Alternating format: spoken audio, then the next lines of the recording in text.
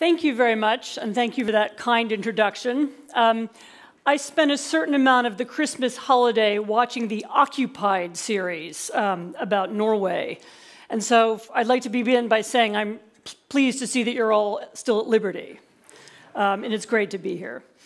And let me begin by saying that I know that you've spent much of the rest of the day on subjects that would seem to matter to you the most as investors and businessmen. The state of the world economy, the possible impact of Brexit, coming technological changes. But what I'm going to talk to you about now, for your last meeting of the day, is something a little bit different, namely the ideas that will shape this year.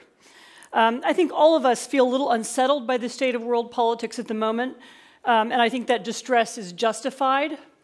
More than that, I believe that we're genuinely living at a moment of historical change, at a time when the paradigms that govern all of our assumptions are really genuinely shifting. International politics, international relations are shifting. Let me put it this way. Back in the 1950s, when all the institutions were still new and shaky, I'm sure that people feared that liberal democracy in Western Europe might not last, that NATO might not work, that communist revolutions might happen. I'm sure that in the 1970s, in the era of the Red Brigades and Vietnam, many once again feared that the idea of the West might not survive. But in my adult life, I really can't remember a moment quite as dramatic as this one. Right now, I think that we're closer than we've ever been to the end of the Western Alliance as we know it, and possibly the liberal democratic world order as we know it. We may be coming to the end of the Western domination of world politics and of the international political system and the economic system. And finally, we are also reaching the end of an era that will be remembered in retrospect for its lack of great power conflict, for its reliance on reason and science, and for its belief that the highest task of government is to ensure the economic well-being of citizens. Now, I can't tell you today with any kind of precision how these changes will affect your businesses, but I thought it would be worth carrying out a kind of thought experiment. I'm going to look at 4 of the big ideas. They're all a little bit interconnected. They're not exactly all separate.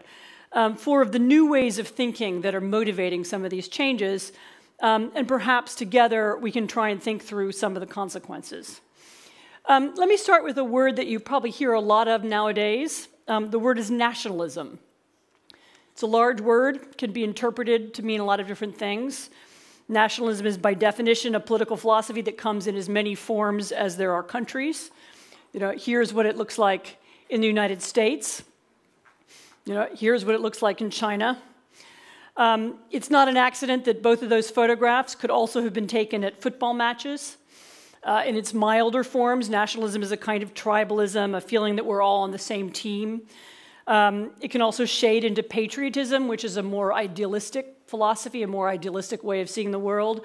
The belief that it's important to work on behalf of your country and your countrymen to make the community that you live in a better place.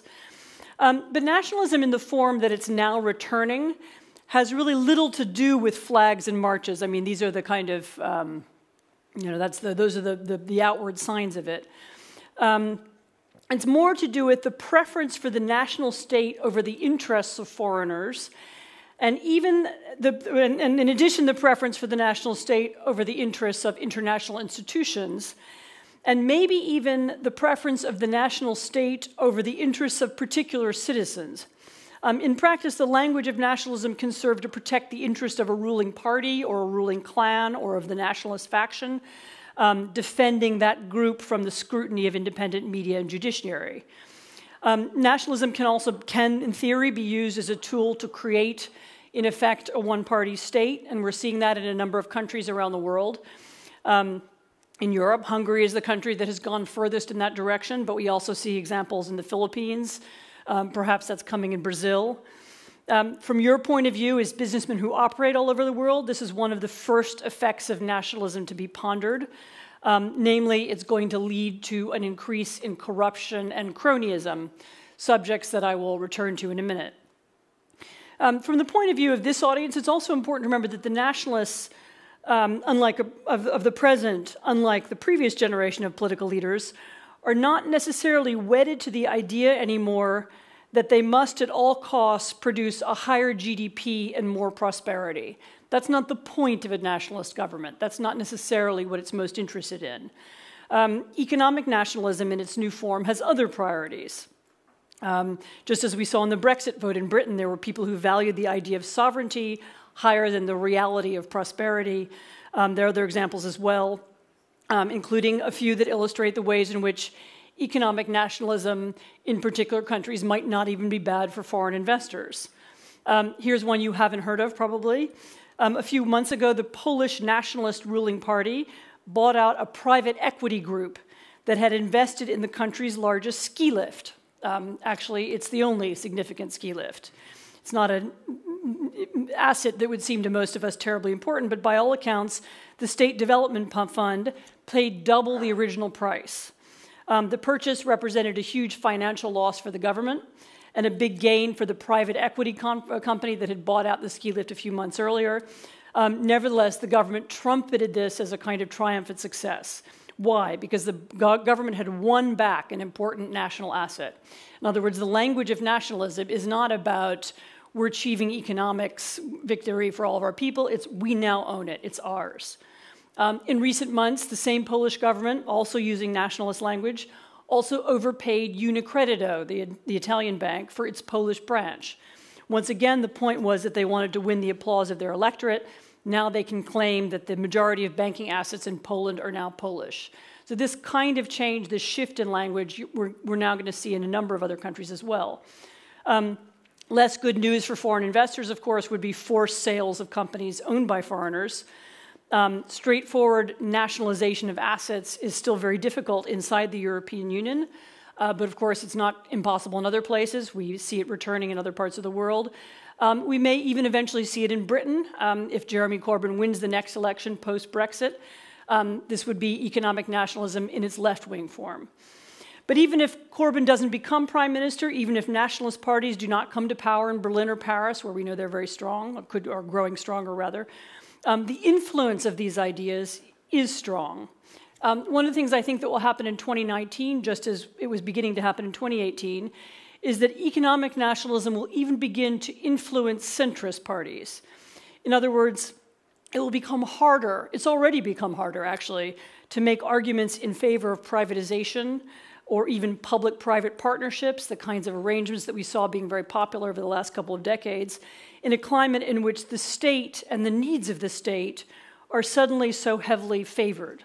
So in any country, if there are political parties arguing loudly that state-owned assets, in principle, are better or more moral than privately owned assets, whether or not they're better or worse, whether they function better or worse economically, then this is going to affect government policy. It will be very interesting, just as an aside, to watch, as in the UK, as companies and political institutions begin to anticipate a Corbyn victory, if that's what appears to happen. They will begin to change their language, they will change their attitudes, they will change the way that they talk about state and private companies. Even if he doesn't win and never wins, the strong economic nationalism that he supports and stands for will have a lot of influence over public debate. And of course, this is equally the same issue in a range of countries from Italy to France to Greece to Spain. Finally, economic nationalism may also be accompanied by challenges to the international regulatory order, whether it's the WTO and international trade norms or to EU regulation. The EU is a particularly interesting case because the positive effects of European-wide regulatory consistency are now taken for granted in almost every country in Europe, whereas their occasional negative effects, for example, a ruling against a particular country or a particular industry, are often widely noted, commented upon, and often used as pieces of propaganda or as political arguments by nationalist or proto-nationalist parties. Of course, you all know the danger. If a single country decides to disobey the judgments of the European Court of Justice or the EU Commission, then the entire regulatory order is in danger. Here I'm thinking of Italian nationalists who may blow up the rules of the Eurozone as much as the Poles who defy rules about the independent judiciary. In the worst case scenario, of course, nationalist objections to EU law or regulation could bring about the end of the European Union. I'm not saying this is going to happen immediately or this year or next week, but as economic nationalism grows, this is certainly a risk to be aware of. The second idea I'd like to discuss today flows naturally from the first. This is the idea of great power conflict. That might not sound much like an idea or a philosophy, but it is. In practice, great power conflict, meaning large-scale military or hostile political competition between major powers, is something that none of us has really experienced in our lifetimes. Of course, many of us are, even I am old enough to remember the Cold War, but the Cold War was really a form of sublimated great power conflict. It was a time at which the US and the USSR, working through proxies, through small wars in other countries, through the nuclear arms race and other kinds of competition, established a rivalry with one another, but there was never a direct conflict. Since the 1990s, we've lived in a world where we assumed almost subconsciously that even that kind of proxy war no longer threatened us. War and conflict, we assumed, would be asymmetric at best. It would come from terrorists or jihadis. And we've spent quite a lot of the last 2 decades thinking about how small groups of people can use weapons or terrorist actions or dirty bombs or other kinds of activity to disrupt bigger powers. But big confrontations between the US and Russia, between the US and China, or between Russia and China, seem to all of us unlikely or impossible. Well, welcome to 2019, where these kinds of conflicts now really have to be anticipated once again by anybody who's seriously looking at the world, whether as a business person or as a citizen. In part, this is because the nationalism, the new mood that I've just been describing, has a military and foreign policy element as well as an economic side. It's not an accident that Russia and China have spent so much money in recent years building up their military forces, or that President Trump, who actually seems to dislike the idea of US troops abroad, nevertheless wants more money to go to the Pentagon. He spoke a few months ago about wanting a big military parade in Washington. He likes the idea, the appearance of a strong military in his country. Sooner or later, nationalists may also need to prove their bona fides through clashes with other countries. That's ultimately how they back up their philosophy of national superiority. But in addition to the ordinary militarism that exists in all of these countries, and really in all societies, I would argue that we have a couple of new elements at work as well. One is that great power conflict is now fully integrated into domestic politics. So in Russia and China, and I'm afraid also in the United States, conflicts with foreign powers are now being openly seen in a very, not even terribly subtle way, as a means of protecting and enhancing the personal power of political leaders.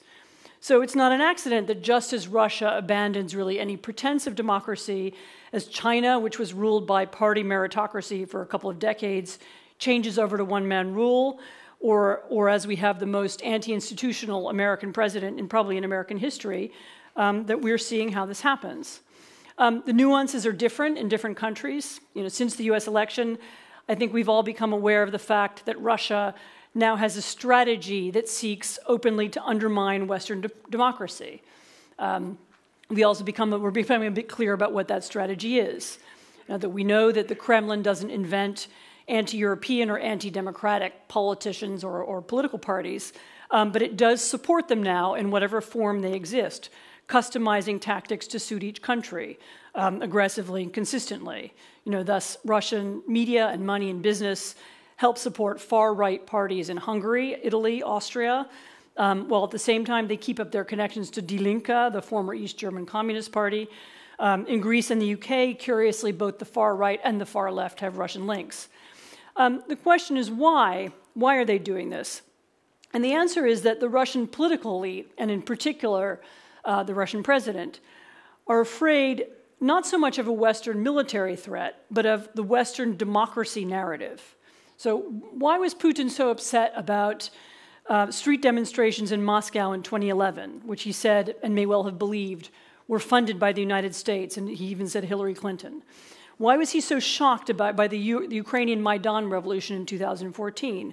That was the moment, if you remember, when young Ukrainians waved EU flags, chanted slogans against corruption, and eventually entered and photographed the vulgar palace which the former president had lived in. The reason why is this is exactly what Putin fears most. He sees these kinds of movements and these kinds of events coming as he sees it, inspired by Western democracy, as threatening him personally and his power. And so his desire to undermine the West is really visceral. He's doing it because only when the EU is dismantled and NATO is neutralized and democracy is shown to be farcical, only then will he feel personally safe. For that reason, I think it's important to contemplate at least the question whether this kind of aggression could at some point cease to be a troll war and an influence-buying war of the kind we're now familiar with, and at what point it becomes a hot war or what begins to become like a hot war. Here in Scandinavia, you will of course be aware that Putin is building up his forces in the Baltic region and using the occasional aircraft or submarine to test NATO readiness or in Swedish or Finnish self-defense, not to mention occasionally testing the guards on the Estonian border. The purpose of these exercises is, of course, psychological. The idea is to intimidate Western countries, to create fear and anxiety, to create distrust, again, to create a public feeling that our government isn't doing enough, isn't protecting us. But it's also not impossible to imagine a future moment when Putin, or a successor perhaps, afraid of losing power, seeks to extend one of these exercises further. He is now a politician who cannot resign or retire. He has killed too many people, he's stolen too much money, too many people know where the bodies are buried, figuratively and literally. If he becomes desperate to stay in power, he's not beyond another attempt to create a victory abroad, to create more support at home, as he did in Ukraine.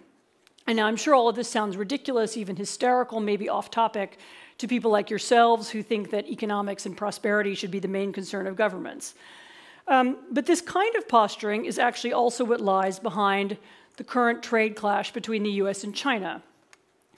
Now, there is, of course, a case to be made that the US trade war with China has some legitimate origins. It is true that China steals intellectual property.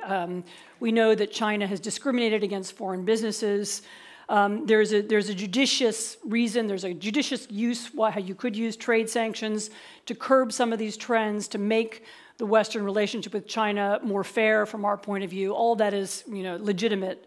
There's a legitimate discussion about whether our relations with China have been created on a fair basis. But a judicious use of trade sanctions is not what the Trump administration has tried to deploy in China. Trump doesn't think in terms of alliances. He didn't, for example, consider first talking to the European Union about how to change Chinese behavior. He didn't initiate a discussion about what the best tactics or techniques would be. What he sought instead was a clash, and it was a clash designed to inflate his own image, to appeal to his own supporters, and to create political momentum for himself. So this is a different kind of American leadership that we haven't seen before, whereas the purpose of US foreign policy is really solely in order to promote the image and the political stance of the US president. The Trump has also made another change in the way it deals with foreign powers, though it's not one that everybody has noticed. Historically, there was a doctrine in the US that kept economic negotiations separate from military and political negotiations. This has now been dropped. So you might have noticed, for example, that Trump wants to use threats against NATO and even hints of cutting US funding for NATO. He's done that a little bit behind the scenes as well as in public in order to goad Europeans on trade. So the idea that these were separate issues, that NATO was somehow sacrosanct, and that that now we're going to blur things. We're going to use security issues to influence trade and vice versa. This is something the Trump administration has really been interested in from the beginning. But now that the US has made that shift, what's to stop, say, the Chinese from doing the same? If China really begins to suffer from a trade war, and if Xi Jinping's, for example, personal status and legitimacy begin to suffer too, why shouldn't China also open another realm of conflict? In Taiwan, for example, or the South China Sea. It's not just Putin who can use short wars of victorious conquest against, weak partners to bolster his status. Nor is it just Putin who can use trolls and bots and cyber warfare to destabilize his political enemies. Up until now, the Chinese have used those kinds of tactics very sparingly, cyber warfare particularly directed at business and for business purposes, but there's really no reason why at some later stage they shouldn't begin to contemplate a wider use of it. Now, the implications of rising global great power conflict, of the increased possibility for tension, are difficult to predict, maybe impossible. I mean, the long-term impact of trade destabilization, you can all imagine. If you have more trade wars, this will shrink the outreach of companies. If we're to move from global to regional supply chains, then economies of scale get lost, profits will go down. This could harm global companies and help local ones. On the other hand, local ones are often suppliers to global ones, so I would really hesitate to make any kind of grand statement or prediction for investors based on these possibilities. You would have to look company by company and country by country. Other consequences of increased global conflict and the return of the idea that great power conflict is a possibility are even more difficult to guess. For example, in a world in which these kinds of conflicts undermine or destroy the WTO, for example, the WTO being the organization like the EU and an organization like the EU and the NATO that Trump says he hates. The alternative may not be a world in which the US dictates the rules. The alternative may be that China, for example, imposes its technical and banking standards on the countries which take its loans and projects.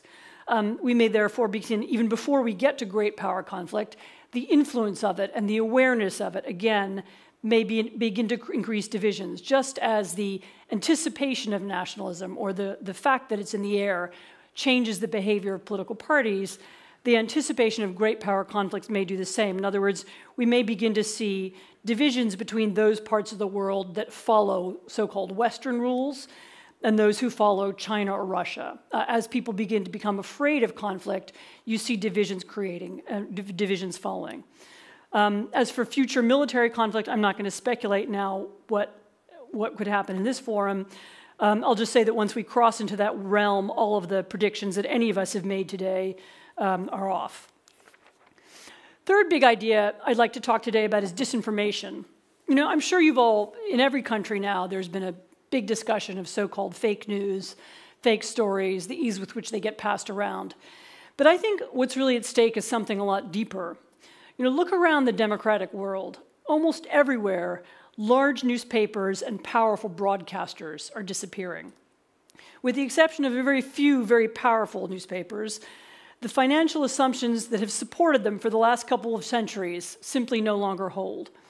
Both advertisers and readers have moved to the internet. No model of payment has replaced all of those paying hard copy subscriptions, and it's not going to. And as they grow weaker, other things die as well. So these old-fashioned news organizations might have had as their founding principle at least a commitment in theory to objectivity, to fact-checking, to the general public interest. They served as a filter, eliminating egregious conspiracy theories. More importantly, whatever you think about their objectivity or lack of it, they also created in all of our countries the possibility of a national conversation or a single debate. In some big European countries where there are well-funded public broadcasters obligated by law to be politically neutral, you know, this function still exists. The media still serves that purpose. But in many smaller European countries, the independent media has become very weak or has ceased to exist entirely, having been replaced by media which is either controlled by the government and operated by the ruling party or else controlled by ruling parties via large business groups connected to them. So in the United States, there is now really no broadcaster and no newspaper which both sides of the political spectrum consider to be neutral. In other words, there's nowhere where everybody would appear at the same time and have a debate and feel that the rules were fair. The result of this we know, and the result is polarization. People choose sides, they move apart, the center disappears. And polarization has other side effects. In many democracies now, there's now no longer a common debate, let alone a common narrative. And this is not just about different opinions or different biases. People actually don't have the same facts. One group thinks one set of things is true, another believes in something different. We often find ourselves arguing not about the way to move forward, but about what happened yesterday. And this, I should say, is not just true in countries where you recognize it already, for example, the United States, or in Poland, where I spent a lot of time, where there's a clear bifurcation of the media. It's also true in a different way in Germany. I was part of a study that looked at the last German elections and found that there was, you could do a map of what Germans read, and about 80% of the country fit into one cluster. And there were all kinds of crosshatches and people looking at German state media or reading Die Welt or reading Süddeutsche Zeitung. And then there was another side, much smaller but still significant, side group of people who read completely different media. And these were, of course, the AfD voters, who live now in a separate bubble inside Germany with surprisingly little contact with mainstream media. So it's not just about the big divisions we see in the US.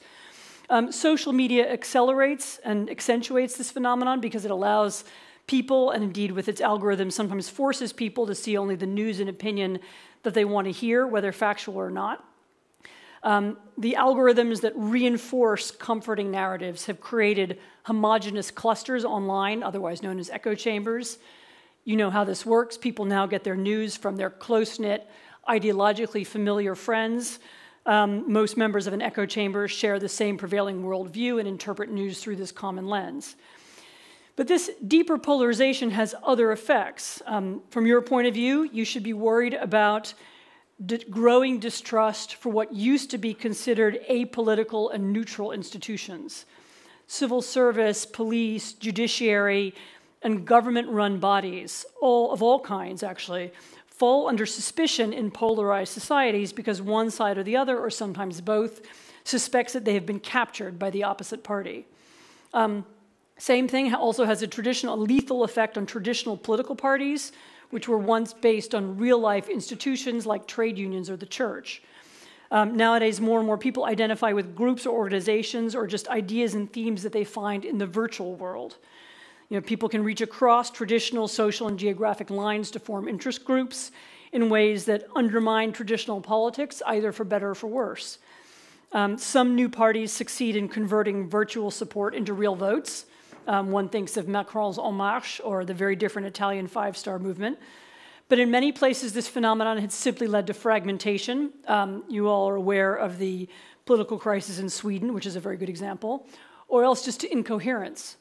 The flip side of En Marche, a new political party, is the Gilets jaunes movement, which is an apolitical protest movement that seeks to use violence to disrupt democracy altogether. Again, it's a movement that came together originally online. It doesn't have a place in the political system. It seeks instead to use apolitical or kind of anti-political means to make its point. This new information network, with its deep divides and its suspicious clans, is also far more conducive than the old one to the spread of false rumors, and this is now the fake news subject, whether generated naturally or imposed from outside, as well as to campaigns of insider and outsider manipulation. So to put it bluntly, and this has now been shown in several surveys and studies, people who live in highly partisan echo chambers are much more likely to believe false information if they receive it from partisan sources they trust. So the more partisan and the more polarized, the more susceptible to conspiracy theories, disinformation campaigns, and false information. And this, of course, is a weakness that can be exploited, as we've now seen several times. So we've seen this effect of malign influence campaigns on elections, but elections needn't be the only target. A couple of years ago, the US Defense Department uncovered a Russian effort to hijack more than 10,000 Twitter users at the Pentagon. Messages were sent linking to stories about sporting events or celebrities, but when clicked, the links took users to a Russian-controlled server. Automatically, the server downloaded a program allowing Moscow's hackers to take control of the victim's phone or computer, as well as Twitter account. That scheme was rumbled, but think about what might have happened if it had succeeded. Imagine the chaos that could be unleashed if authentic Defense Department social media accounts, with the authority of US armed forces behind them, began tweeting disinformation. What if this happened during a natural disaster? What if it happened during a terrorist attack? What if the terrorist attack was begun deliberately and the disinformation campaign planned in advance? All of you can imagine the consequences, but I'll finish this topic by reminding you that it's not just Russian disinformation that can take advantage of these polarized networks and the polarization in society. Really, any political party can do it, any hostile country can do it, any private company can do it. The techniques are not difficult, the use of bots and trolls and the creation of influence groups, we all know how that works now. I can also imagine how it could be used to disrupt commercial transactions. We've already seen trolling campaigns against companies. One can imagine those being connected to real-life events too, and in 2019 we'll see more of this and not less. Finally, a few minutes ago, I promised I would speak a bit about corruption, so let me fulfill that promise and focus on the fourth and final idea that I think will dominate 2019 and beyond, and this is the drive for financial transparency. In an odd way, this is a subject that I think links some of the others together. You know, we tend to imagine that international money laundering and corruption are one of the kind of a side issue, something of interest to small numbers of people. But we now live in a world in which approximately 10% of the world's wealth is thought to be held offshore. Laundered money, we know, is one of the elements propping up the City of London. Indeed, one of the reasons why several large British hedge funds supported the Brexit campaign was because they feared European Union rules on financial markets in general and money laundering in particular, which would have hampered their ability to do business. A few statistics to remind you, over the past decade, £68 billion has flowed from Russia alone into Britain's offshore satellites. In addition to that, you know, some $94 billion has poured out of Russia into Cyprus, $13 billion into Switzerland, $23 billion even into the Netherlands. By one estimate, more than half of Russians' total wealth is held offshore in this manner, some $800 billion, and by a tiny number of people, perhaps a few hundred. How is this money being used, and how is it being perceived? Well, one, it's being used, as I described at the very beginning, by Russians and by others to support political figures, to buy political process, to invest in, to create influence campaigns among particular countries in order to achieve pro-Russian outcomes, or even simply to achieve advantage for Russian companies in business. Hidden offshore money is, of course, one of the sources of Putin's power, one of the ways in which he came to power. Those of you who know the story will be familiar that he and a large group of former KGB officers stole money out of the country. They took it abroad, they laundered it through the West, and then they brought it back in the country and used that to buy property, and eventually to create new business networks that allowed them to come to power. So in a very real sense, this is the basis of their power. The Chinese political class now uses offshore money in a different way. It's a kind of hedging mechanism. Money is kept abroad in anticipation of possible unpleasant changes or possible anti-corruption campaigns by the government. So money is kept out of the country as a sort of hedging mechanism in case things go badly. In a certain sense, Trump himself is a product of international money laundering and of the lack of transparency in international financial transactions. You know, when you think about how he made his money, how he became the success that he became, quite a lot of it came out of New York real estate at a moment when quite a lot of money was coming into New York real estate and Miami real estate, not just from Russia, but from the whole post-Soviet world. One of his sons is famously on the record saying, a huge amount of our investment comes from Russia. This is in the late 1990s. And if you look at the number of his properties, the number of his companies that have anonymous, which have been bought by anonymous or by companies that are owned by, through anonymous shell companies, you can see the flow of money into his business that kept him afloat and kept him alive at certain points after he went bankrupt. Much of this may come also from the offshore world.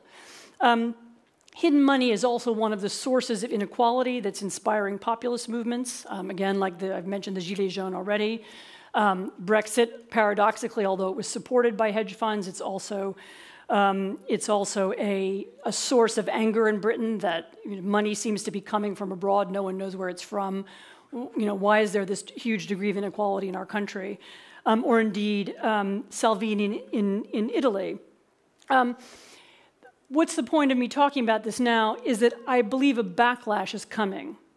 If we're lucky, it's going to be a centrist backlash led by mainstream politicians. For example, if we're lucky, and I say this as somebody who's always been a conservative, if we're lucky, it will be led by someone like Senator Elizabeth Warren, who's written a bill focusing on political corruption and proposing laws restricting lobbying and the misuse of money in U.S. politics. I would expect at some point in the future a serious anti-corruption, anti-fraud coalition to emerge internationally, because the same issues now afflict not just the United States and Britain, but the entire Western alliance. As I've said, all of our political systems are now vulnerable to Russian and Chinese bribery and influence buying. And all of our online media is now the target of political manipulation campaigns paid for by these same sources of funding. To preserve our democracies and maintain rule of law, we need to push back as allies, using not just sanctions, but also new laws limiting or eliminating the use of tax havens and the broader money laundering toolkit. I think it's not a coincidence that so much of the newly energetic far right depends on Russian money or Russian propaganda, or that so many of its members are steeped in corruption. They've successfully turned the attention of law enforcement in multiple countries away from themselves or their cronies, and instead focused anger on a refugee crisis that's been blown well out of proportion. If we are unlucky, the target of anger about these practices will be not just the money launderers and those who break the law, but the entire financial system. I mean, look, in a way, we've all been lucky up until now. The backlash against banks that might have come after 2008 and 2009 and against investors has been relatively mild and relatively weak. It might have taken on a much larger form, and the potential, whether in the form of Corbyn, in the form of far-left movements all across Europe, the potential for something worse is certainly there. But let me leave you with a final picture, a final, rather than a photograph, a final thought, because I don't want to picture this. I want you to imagine it. What if the animus of these, that's against this sense of inequality and international money and things that we no longer control, what if it turns against you and your company? Are you prepared for that kind of backlash? Have you thought about it both as a business person, really, and as a citizen? And what are you doing to prevent that from happening? All right, let me end there. Thank you very much.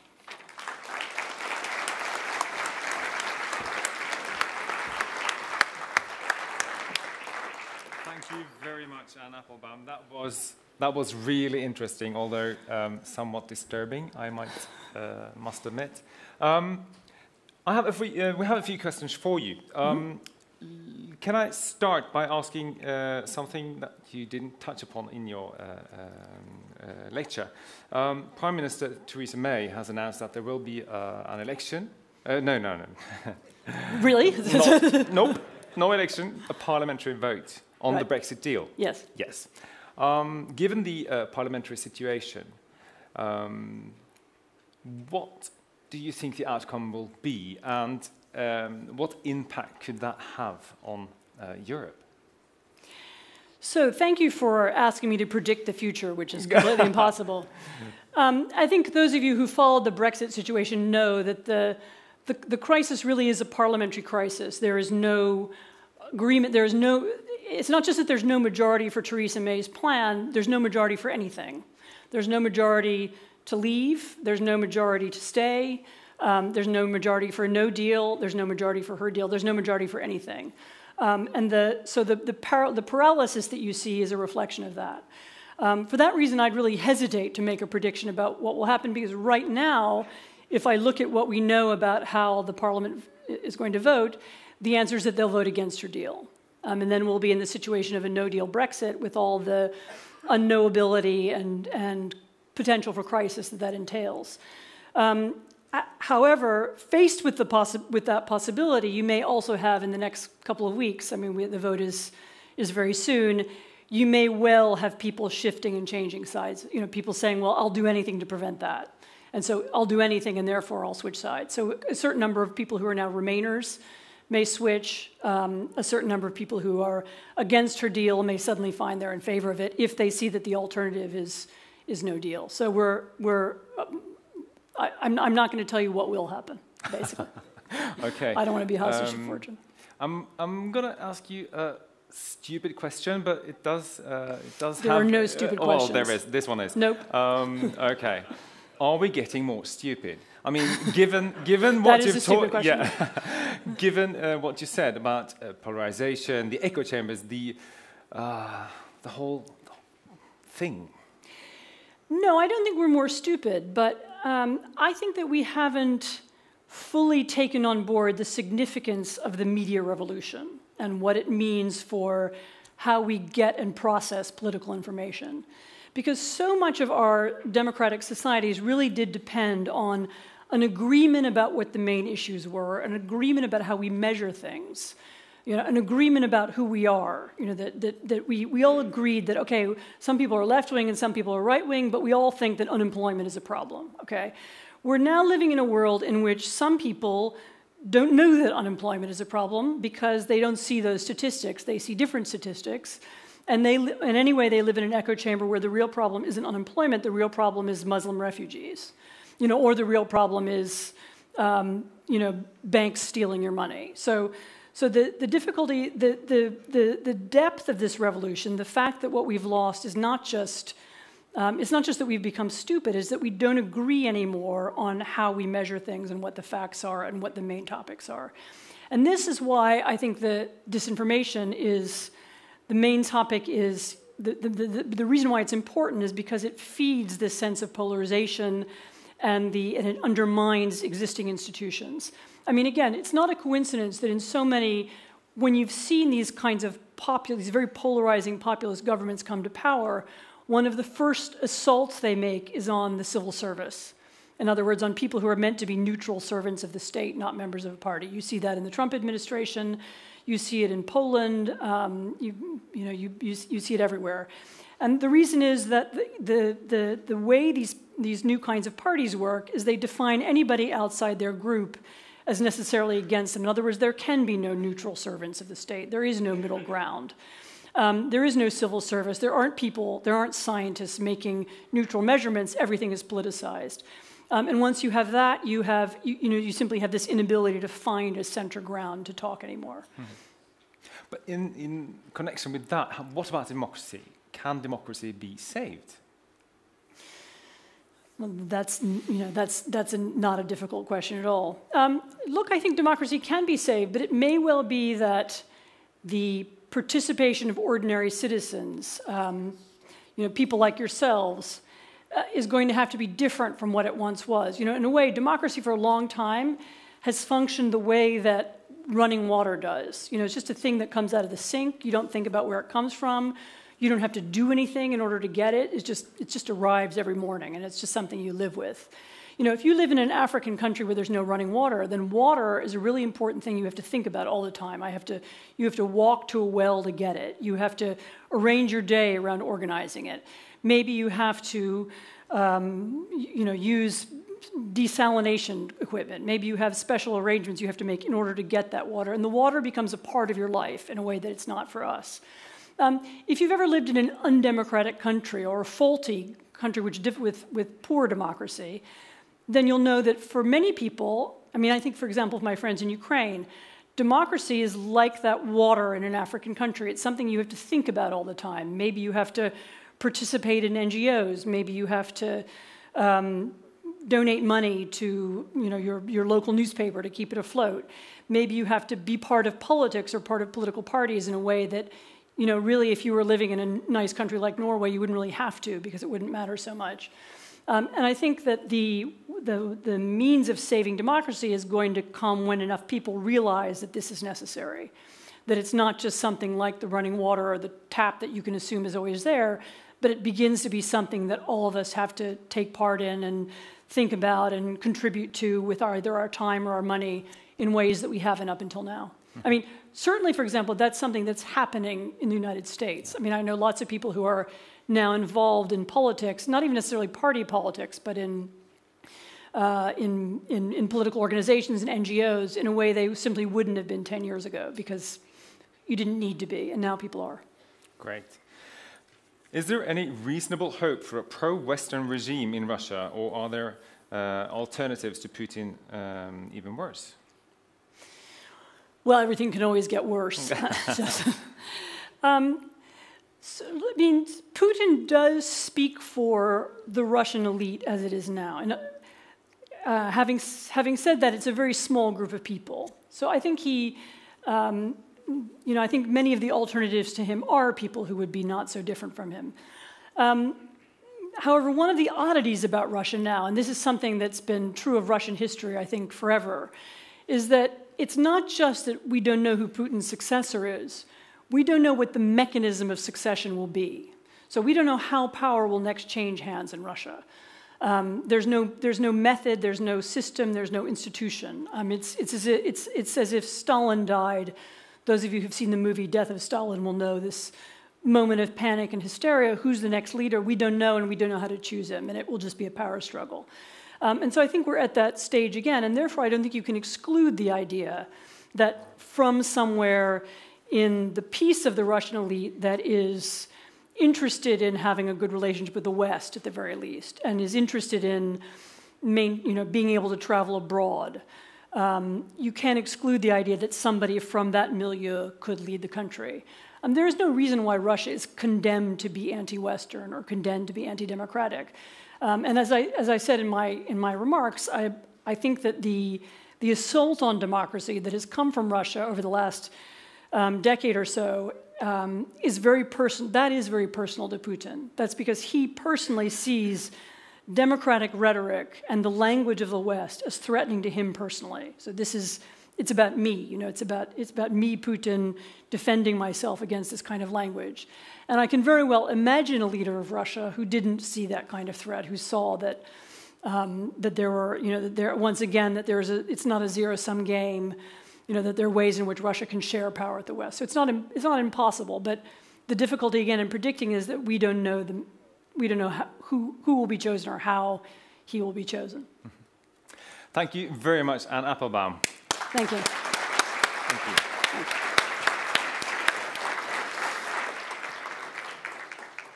Og det var rett og slett siste ord i denne sammenheng. Jeg har lyst til å minne dere om at dere kommer til å få en e-post med en liten oppsummering og med litt lenker og ting fra oss, sånn at dere ikke glemmer denne fine dagen.